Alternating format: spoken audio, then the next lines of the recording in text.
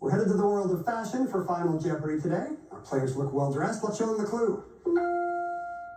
The name of these items that became a 1940s fad derives in part from a word meaning to cut short. 30 seconds. Good luck. Okay, about history of fashion? Wow, I had no fashion taste. Yeah, 0. It's like jeans, I guess.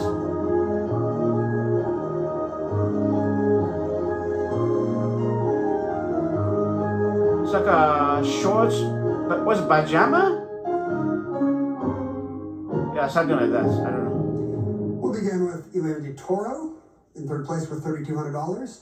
She wrote down, what is demi skirt? No, I'm sorry, that's not correct. You wagered $1,800, which will leave you with $1,400. Sarah Daly had $4,000 coming into final. Her response? What are culottes? Sorry, that's also incorrect. She wagered everything, knocking her down to 0. Elliot Kim, though, had an impressive debut with us today. $27,200. Korean guy? What did he write down?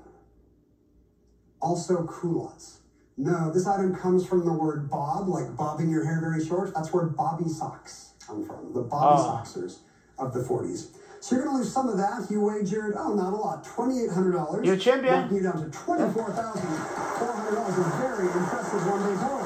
Congratulations, Elliot, you're a Jeopardy champion. The price is right. Today, fourth celebration is next. Yes.